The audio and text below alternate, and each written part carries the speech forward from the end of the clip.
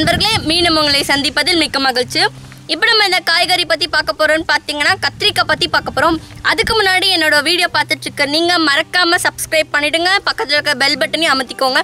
அப்போ தான் நான் போடுற வீடியோ அடிக்கடி உங்களுக்கு நோட்டிஃபிகேஷனாக வரும். மறக்காமல் என்னை ஃபாலோ பண்ணுங்கள். எனக்கு தெரிஞ்ச விஷயத்த நான் உங்ககிட்ட ஷேர் பண்ணிட்டு வரேன். உங்களுக்கு தெரிஞ்ச விஷயத்த எனக்கு கீழே கமெண்ட் பாக்ஸில் நீங்கள் கமெண்ட் பண்ணலாம். இப்போ நம்ம பார்க்க போகிறது கத்திரிக்காய்ன்னு சொல்லிட்டேன். கத்திரிக்காய் பற்றி நமக்கு தெரிஞ்ச விஷயம் என்னென்னு பார்த்தீங்கன்னா, அதை வந்து குழம்புல போடுவாங்க, அவ்வளோதான். அதாவது குழம்புல போட்டு வேக வச்சு சாப்பிட்லாம். வேக வச்சு சாப்பிட்றது வந்து உடம்புக்கு நல்லது கிடையாது. ஆனால் நம்ம பச்சையாக சாப்பிட்றப்போ அதில் நிறைய நல்ல விஷயங்கள் இருக்குது. இப்போ நான் கத்திரிக்காய் கொண்டுட்டு வரல, உங்களுக்கு என்னால் முடிஞ்ச வரைக்கும் நான் முடிஞ்ச காய்கறிகளை உங்களுக்கு நான் சாப்பிட்டு காமிக்கிறேன். இப்போ வந்து நம்ம கத்திரிக்காயோட பயன்களை பார்க்கலாம். முதல்ல வந்து கழிவுகளை வெளியேற்றுறதுல ஒரு முதல் இடம் எதுக்குன்னு பார்த்தீங்கன்னா கத்திரிக்காவுக்கு தான். ஏன்னா கத்திரிக்காய் நீங்கள் சாப்பிட்றப்போ, அதாவது எப்படி நீங்கள் சாப்பிட்ணுன்னா, ஒரு 2-3 கத்திரிக்காய் எடுத்துக்கோங்க. ஒரு கத்திரிக்காயை எடுத்துட்டு பச்சை நல்லா கட் பண்ணி இந்த ஃப்ரூட் சாலட் சாப்பிடுவீங்க இல்லையா, வெஜிடபிள் சாலட், அந்த மாதிரி கத்திரிக்காயை மட்டும் எடுத்து சாலட் மாதிரி பண்ணி நீங்கள் நார்மலாக சாப்பிட்டு வரலாம். இல்லை எனக்கு அப்படி சாப்பிட கஷ்டமாக இருக்குன்னு உங்களுக்கு தோணுச்சுன்னா ஒரு 100 கிராம் கத்திரிக்காய் எடுத்துக்கோங்க. அந்த கத்திரிக்காவை மிக்சியில் அடித்து ஒரு 2 டம்ளர் தண்ணி ஊற்றி, பச்சை தண்ணி ஊற்றி மிக்சியில் நல்லா அடிச்சுட்டு அந்த சக்கையெல்லாம் தூக்கி போட்டுட்டு வெறும் அந்த தண்ணியை மட்டும், அதாவது அந்த வாட்டரை மட்டும் குடிச்சிட்டு வாங்க. அப்படி குடிச்சிட்டு வந்தீங்கன்னா கண்டிப்பாக உங்களுக்கு உடம்புல இருக்கிற எல்லா கழிவுகளும் 100% வெளியேறிடும். அதுக்கப்புறம் பார்த்தீங்கன்னா சுருங்கிய கிட்னியை விரிவாக்குறதுல ஒரு முதலிடம் வந்து கத்திரிக்காய்க்கு இருக்குது. சுருங்கிய கிட்னியா அப்படியா என்ன அப்படின்னா, சுருங்கி போன கிட்னியோட அளவை விட ரொம்ப சிறியதாக இருக்கும், அதுதான் சுருங்கி போன கிட்னி. அந்த மாதிரி கிட்னி உங்களுக்கு இருக்கிறப்போ இதை நீங்கள் கத்திரிக்காய் குடிச்சிட்டு வரப்போ மிக விரைவில் வந்து அந்த சுருங்கிய கிட்னியை வந்து விரிவுபடுத்துறதுல கத்திரிக்காய் முதல் பங்கு. அதுக்கப்புறம் பார்த்தீங்கன்னா யூரின் இன்ஃபெக்ஷனில் உங்களுக்கு இருக்கா, எரிச்சலாக இருக்கிறது, யூரின் ரொம்ப கண்ட்ரோல் இல்லாமல் போகிறது, இல்லை யூரினே போகிறதில்ல, அந்த மாதிரி உங்களுக்கு ப்ராப்ளம் இருக்கிறப்போ நீங்கள் இந்த கத்திரிக்காயை ஜூஸாவோ சேலட்டாவோ சாப்பிட்டு வரப்போ இல்லை குடிச்சிட்டு வரப்போ கண்டிப்பாக ஒரு வாரத்துக்குள்ளே உங்களுக்கு ஒரு நல்ல ரிசல்ட் கிடைக்குங்க. முடிஞ்ச வரைக்கும் ட்ரை பண்ணி பாருங்கள். அதுக்கப்புறம் என்னென்னு பார்த்தீங்கன்னா, இது யூரின் இன்ஃபெக்ஷனுக்கு மட்டும்தானா அப்படின்னா கிடையாதுங்க.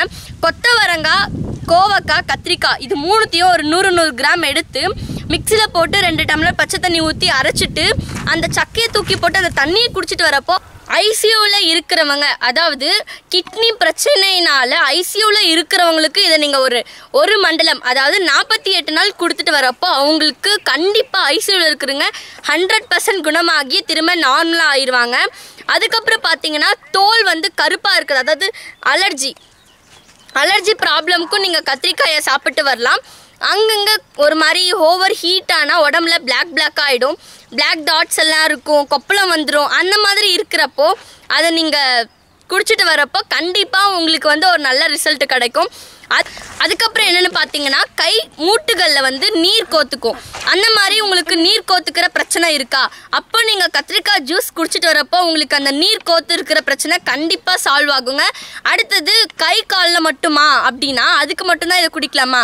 தலையில் நீர் கோத்துக்கும். அதனால உங்களுக்கு வர எஃபெக்ட் என்னென்னு பார்த்தீங்கன்னா தலைவலி, அதிகமான தலைவலி இருக்கும்.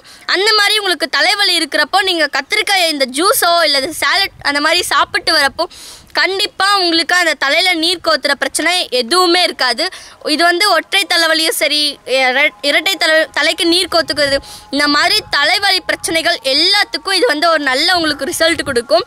உடலில் இருக்கிற எந்த ஒரு வகையான கழிவுகளை வெளியேற்றுவதற்கும், கழிவுகளை வெளியேற்ற நம்மளோட முன்னோர்கள் என்னென்னு பார்த்தீங்கன்னா வேதிக்காய் மருந்து கொடுத்துட்டு வந்தாங்க, அதாவது விளக்கெண்ணெய் கொடுத்துட்டு வந்தாங்க, விளக்கெண்ணையும் கொடுத்துட்டு வந்தாங்க.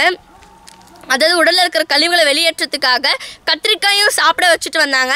நம்மளோட முன்னோர்களெல்லாம் தங்களோட பிள்ளைகளுக்கு வெறும் வேதிக்கை மருந்து மட்டும் இல்லாமல், அதாவது நம்மளோட முன்னோர்கள் வந்து யாரும் தங்களோட குழந்தைகளுக்கு ஃபாஸ்ட் ஃபுட் வாங்கி தரல, பீட்சா, பர்கர் இந்த மாதிரி எதுவுமே வாங்கி தரல.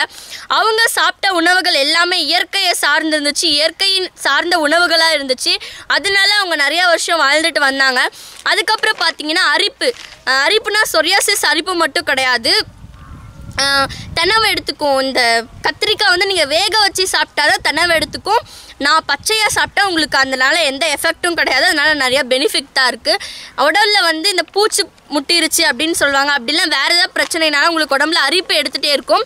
அந்த மாதிரி உங்களுக்கு அரிப்பு இருக்கிறப்போ இதை வந்து ஒரு 3 வேளை இதை ஜூஸாக குடிச்சிட்டு வந்தீங்கன்னா கண்டிப்பாக அது ஒரு அரை மணி நேரத்துக்குள்ளே உங்களுக்கு எந்த அரிப்பும் இல்லாமல் க்யூர் ஆகிடுங்க. அதுக்கப்புறம் என்னென்னு பார்த்தீங்கன்னா,